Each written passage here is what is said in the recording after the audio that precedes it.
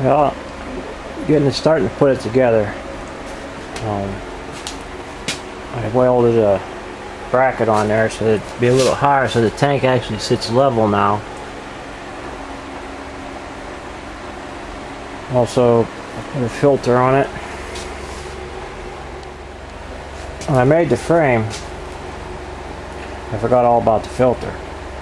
I was thinking the tank was going to run straight in to the pump, and there would be no room for the filter, so I had to move the tank over, which is fine. I got room for it there, and I just elbowed the filter over, and it should hook right in with a piece of hose. Since it's a suction hose, I don't need to be a whole lot, but this is a pretty good hose here the guy sold me. I don't know how many pounds it'll take, but I think this is supposed to take 300, and I imagine that's on the suction side. So, but it's getting there, and I got room to put a bigger motor on there, which I'm almost positive I'm going to need, at least to run the log splitter. I don't know about running anything else.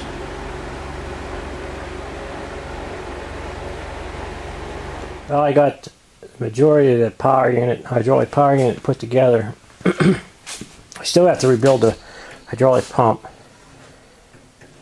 but the two valves are on to operate it, and the tank's on. There's a couple of hoses yet I got to put on, but it's basically done. Once I rebuild the pump, I'll add some oil to it and give it a try. Well, I finally got this hydraulic power unit together. I tried it out. First time I tried it out, the pump, I sucked up an O-ring. I put too small of an O-ring in it because I didn't know what size O-ring it was, and I was afraid of putting too big a one in and it wouldn't tighten up good. But that wasn't the problem. So I put a bigger one in, and it seems to work good. The O-ring stayed in place. At least it's working. So I imagine the O-ring stayed in place. But anyhow, I have two valves on it. Two quick couplers. This one I got to get two quick couplers for, but it'll run just one valve right now. You know, whatever I need it to run. Except, like I said before, the motor, it's too small, which I knew it was going to be. And I don't know if a 6.5 horse is even going to run it, which that's what I have. That's a 3.5. Not the log splitter anyway. I don't think it will, because it takes quite a bit of pressure to run that pump.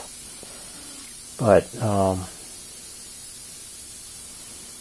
probably have to look for something, maybe 13, 14 horsepower. Probably have to look for a used lawn tractor or something and use that motor for it. But that should be no problem really remounting it.